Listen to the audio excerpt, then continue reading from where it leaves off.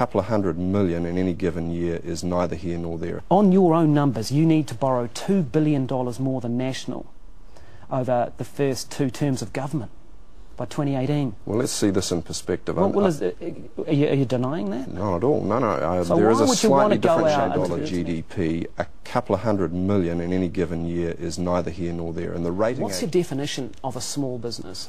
Well, the details of that will be a matter for the expert tax panel that we're setting up to decide. The detail of that will have to be worked out by the expert panel. The definition will be left to the expert tax panel to finalise. I'm saying that our model is very, very tight. I'm talking about your model, I'm talking about your future spending. Yeah, and because you've promised a lot, working for families, KiwiSaver, paid parental leave. What about the new spending? Well, I think you'll find there's a very, very low new spend there. As I say, only 9% of the total over time goes About into how much per budget? Because roughly we've been working on 1.1 billion national, scrap that, but what's your operating? Guyon, we've got 4 more months to go to the election, and we'll be announcing our spending initiatives as they come through. Will you have a freeze on spending or not? We've said that we will take on the government's budget lines as we have done in these budget projections. You will carry on what they're doing now, which is an effective freeze? No, I haven't said that. Will you put back a ceiling of new spending on or not?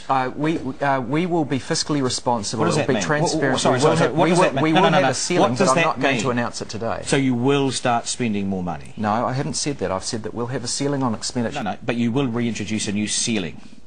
We will have a limit on our spending, a ceiling if you like, yes, but I'm not announcing that today. If you don't win the next election, will the capital gains tax be Labour's policy going forward into the 2014 election? I personally would certainly support that to be the case, but that's up to a future party. I'd be 99% certain that it would be. But if this is, well, why can't it be 100% certain? Because if this is such a great long-term policy, you've now wedded yourself to this, haven't you? I'm not 100% in control, none of us are.